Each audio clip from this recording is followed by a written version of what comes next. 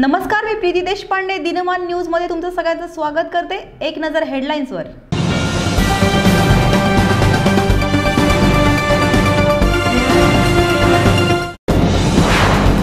9 ते 16 जानेवारी दरम्यान रंगणार यंदाचा 18वा पुणे आंतरराष्ट्रीय चित्रपट महोत्सव।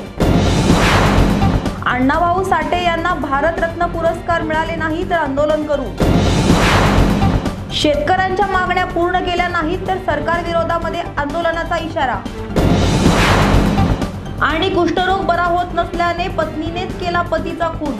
पुणे फिल्म फाउंडेशन आणि महाराष्ट्र शासन यांच्या संयुक्त विद्यमाने दरवर्षी पुण्यात होणारा पुणे आंतरराष्ट्रीय चित्रपट महोत्सव अर्थात पीफ यावर्षी 9 ते 16 जानेवारी 2020 दरम्यान रंगणार आहे। FTII ला यावर्षी 60 वर्षे पूर्ण होत आहेत। या निमित्तानं महोत्सवाअंतर्गत अनेक उपक्रमांचे आयोजन करण्यात येत आहे।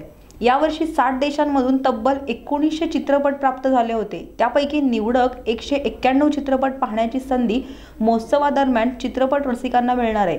पुण्यात 4 ठिकाणी 8 स्क्रीनवर महोत्सवातील चित्रपट रसिकांना पाहता येणार आहेत। यामध्ये पुण्यातील राष्ट्रीय चित्रपट संग्रहालय, film and television institute of India, Inox, बंड गार्डन रस्ता, PVR पॅव्हेलियन, सेनापती बापट रस्ता या चित्रपटगृहांचा समावेश होत आहे। 18व्या या पुणे इंटरनॅशनल फिल्म फेस्टिवलचं वैशिष्ट्य असं की यावेळेला महाराष्ट्राला 60 वर्ष पूर्ण होत आहेत। फार महत्त्वाचा हा वर्षाचा भाग आहे आणि त्यामध्ये मुख्यतः महाराष्ट्रानं जे भारतभर आपलं स्वतःचं स्थान हे सांस्कृतिक भान म्हणून ठेवलं। त्या सांस्कृतिक भान जे ठेवलं त्यात साहित्य, नृत्य, संगीत, नाटक, चित्रपट हा सगळ्यात महत्त्वाचा भाग होता आणि चित्रपटावरती आपलं जास्त भर असेल।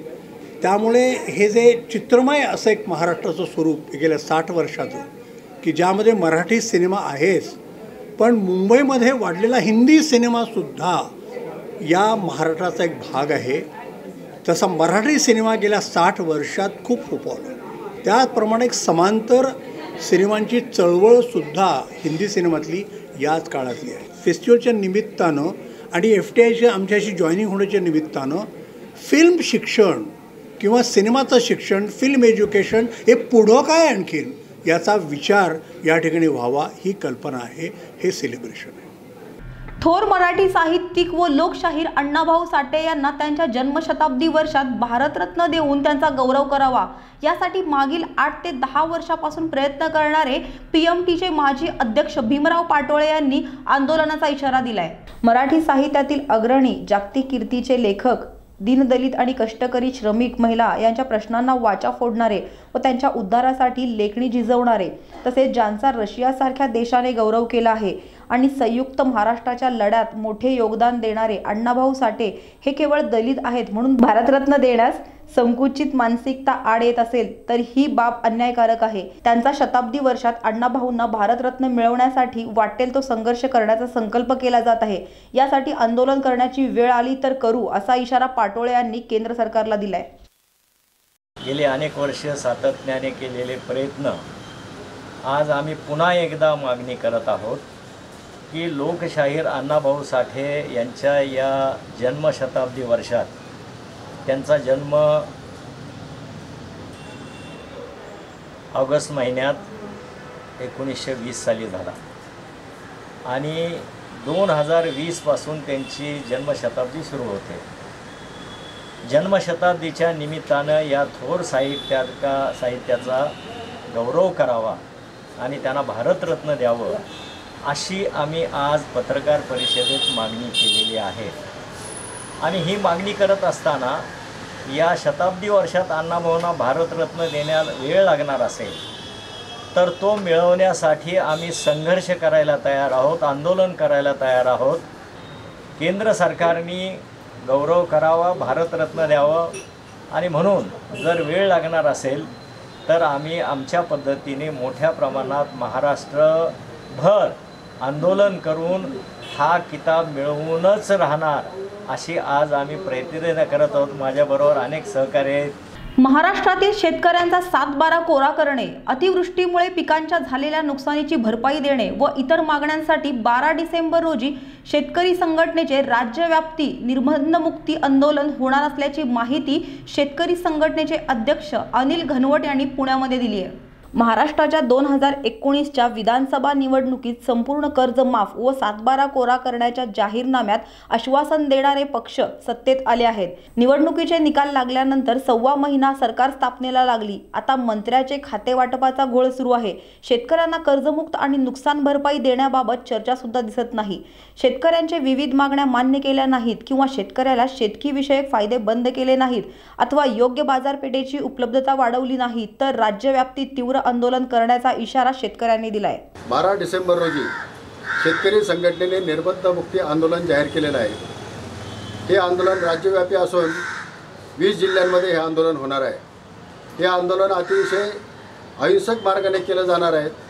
रस्ता रोको नाही, परंतु शेतकरी मोठ्या संख्येने रस्त्याच्या कडेला जमतील आणि तिथं शेती व्यवसायावरती, कर्जमुक्तीवरती, निर्बंधमुक्तीवरती आपले मनोगत व्यक्त करतील। सकाळी 11 ते 4 हा कार्यक्रम चालणार आहे। याच्यामध्ये संघटनेच्या प्रमुख मागण्या आहेत, शेतकऱ्यांना संपूर्ण कर्जमुक्ती आणि वीज बिल मुक्ती देण्यात यावी। पावसामध्ये जे नुकसान झालं याच्यामध्ये एकरी 30,000 रुपये हंगामी पिकांना आणि फळबागा व दीर्घ मुदतीच्या पिकांना 1 लाख रुपयाची नुकसान भरपाई एकरी मिळावी असं शेतकरी संघटनेची मागणी आहे। शेतकऱ्यांना व्यापाराचं स्वातंत्र्य द्यावं, शेतीमालाचे भाव पाडण्यासाठी निर्यात बंदी, स्टॉकवरती बंधनं, परदेशातून आयाती करून शेतीमालाचे भाव पाडण्याचा जो प्रकार सरकार करतं हा कायमचा बंद झाला पाहिजे, ही शेतकरी संघटनेची मागणी आहे। शेतकऱ्यांना व्यापार स्वातंत्र्य मिळावं। शेतकऱ्यांना जर जगातल्या शेतकऱ्यांशी स्पर्धा करायची असेल तर जे तंत्रज्ञान ते वापरतात ते आम्हाला मिळालं पाहिजे।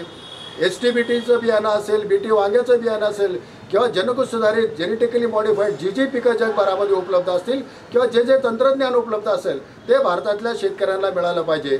आणि महाराष्ट्रामध्ये सिलिंगचा कायदा आहे, शेतजमीन धारण करण्याला मर्यादा आहेत। हा कायदा कालबाह्य झालेला आहे, शेतकऱ्यांवरती अन्यायकारक आहे। हा कायदा सुद्धा रद्द झाला पाहिजे, ही शेतकरी संघटनेची मागणी आहे। कुष्ठरोग बरा होत नसल्याने पतीचा मुलांच्या आणि प्रियकराच्या मदतीने खून केल्याची घटना उघडकीस आली आहे। ही धक्कादायक घटना पिंपरी चिंचवड पोलीस आयुक्तालयाच्या परिसरात घडली आहे। पोलिसांनी दिलेल्या माहितीनुसार नोव्हेंबर महिन्यात 22 तारखेला कुष्ठरोग पीडित दामोदर यांचा अपघात झाल्याचा बनाव 4 जणांनी रचला। त्यानुसार तळेगाव दाभाडे पोलीस ठाण्यात गुन्हा दाखल करण्यात आलाय। तळेगाव दाभाडे पोलीस ठाण्याचे पोलीस कर्मचारी दत्तात्रय बनसोडे व मयूर वाडकर यांच्या बातमीदारामार्फत माहिती मिळाली की दामोदर यांचा झालेला अपघात नसून तो खून असल्याचं समजतंय। मयत दामोदर तुकाराम फाळके यांची पत्नी दामिनी आणि राजेश कुरूप मागील 12 वर्षापासून अनैतिक संबंध होते। दामोदर यांचा खून त्यांच्या कुटुंबातील व्यक्तींनी केला असल्याच्या खात्रीशीर माहिती मिळाली आहे। दामोदर तुकाराम फाळके असे खून करण्यात आलेल्या व्यक्तीचे नाव आहे। अगोदर हा अपघात असल्याचा बनाव करत तळेगाव दाभाडे पोलीस ठाण्यात तशी तक्रार देण्यात आली आहे। तळेगाव पोलिसांना संशय आला होता, त्यानुसार शवविच्छेदनात अहवालात देखील जखमा या अपघाताच्या नसून मारहाणीच्या असल्याचे समोर आले। त्यानुसार पत्नी, 2 मुलं आणि प्रियकरावर गुन्हा दाखल करण्यात आलाय।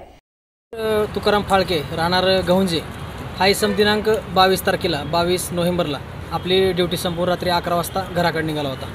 रात्रीच्या वेळी त्याचा गोदरेज कंपनी गहुंजे या ठिकाणी अपघात झाला या संदर्भात त्याचा मोठा मुलगा वेदांत याने तळेगाव पोलीस स्टेशन येथे अपघाताची तक्रार दिली। त्या अपघातामध्ये तो मयत झाला होता। त्यानंतर काही दिवस गेल्यानंतर आम्हाला अशी गोपनीय बातमी मिळाली की त्या इसमाची पत्नी दामिनी, त्यांचे 2 मुले आणि त्या दामिनीचा मित्र राजेश कुरूप या 4घांनी मिळून हत्या केली आहे। त्या संदर्भात आम्ही गोपनीय बातमीदारांच्या सहाय्याने आणि इतर पुरावे प्राप्त करून या 4घांना ताब्यात घेऊन त्यांच्याकडे सखोल चौकशी केली आणि चौकशी अंती ज्यावेळेस हा मयत त्याच्या 2 व्हीलर गाडीवर जात होता त्याच वेळेस पाठीमागून राजेश कुरूप हा 4 चाकी गाडीमध्ये आणि इतर 3 आरोपी हे दुचाकी गाडीवर जात होते आणि राजेश कुरूप याने मयताच्या गाडीला अपघात घडवून खाली पाडून त्यानंतर गाडीतील जॅक काढून डोक्यात घातला व इतर बाजूला पडलेला दगड डोक्यात टाकून त्या ठिकाणी जागीच त्यांचा खून केला होता। विश्रांतीनंतर तुमचं पुन्हा स्वागत।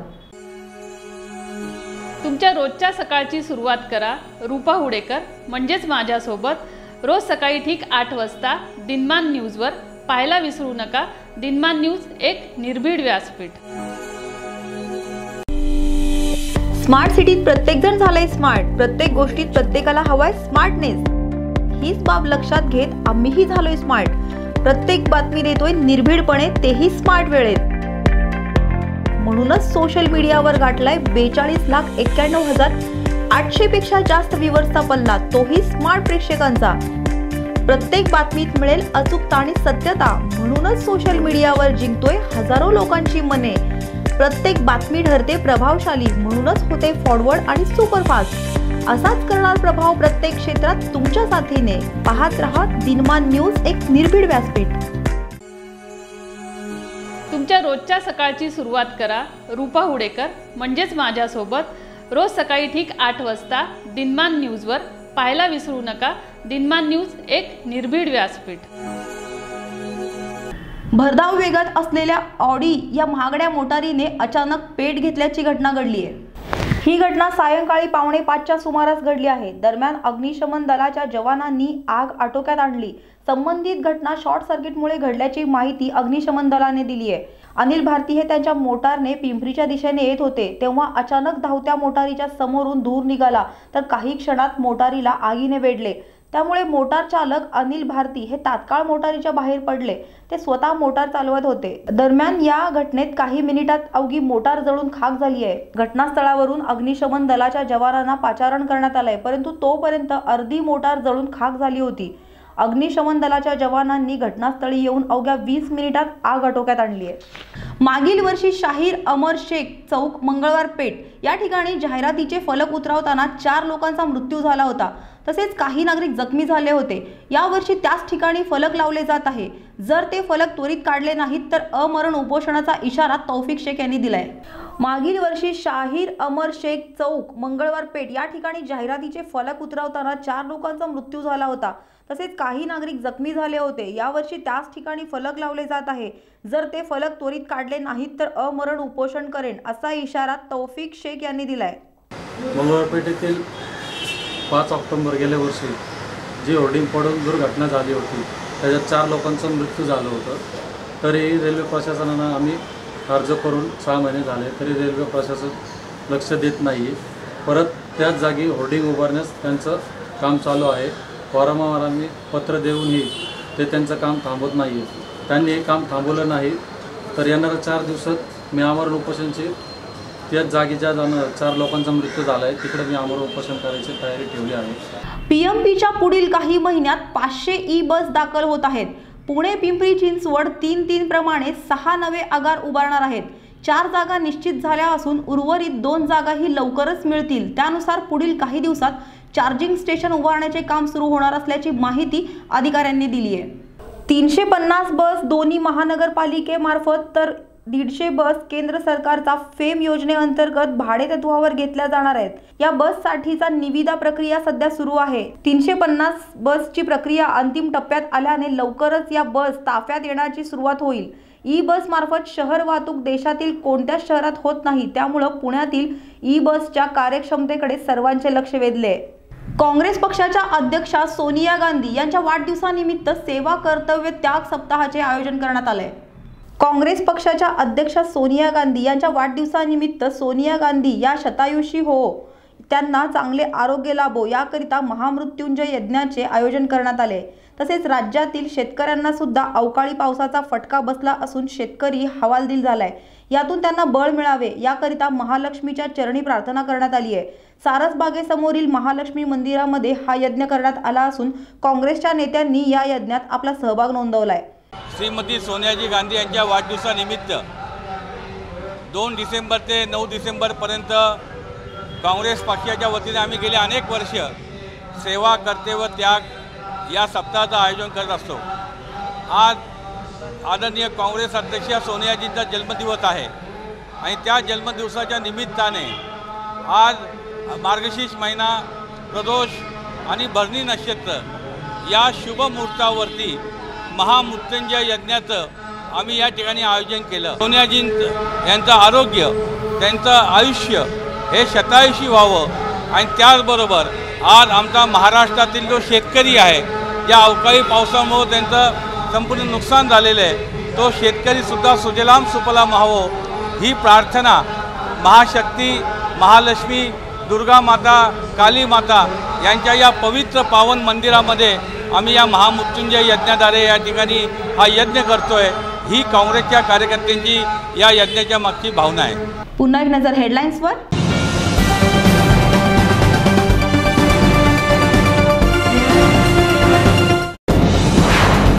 9 ते 16 जानेवारी दरम्यान रंगणार यंदाचा 18वा पुणे आंतरराष्ट्रीय चित्रपट महोत्सव. अण्णाभाऊ साठे यांना भारतरत्न पुरस्कार मिळाले नाही तर आंदोलन करू. शेतकऱ्यांच्या मागण्या पूर्ण केल्या नाहीत तर सरकार विरोधामध्ये आंदोलनाचा इशारा. आणि कुष्ठरोग बरा होत नसल्याने पत्नीनेच केला पतीचा खून. याबरोबरच हे बातमीपत्र इथे संपलं. आपण भेटूया पुढच्या बातमीपत्रामध्ये. तोपर्यंत तुम्ही पाहत रहा दिनमान न्यूज, एक निर्भीड व्यासपीठ. नमस्कार.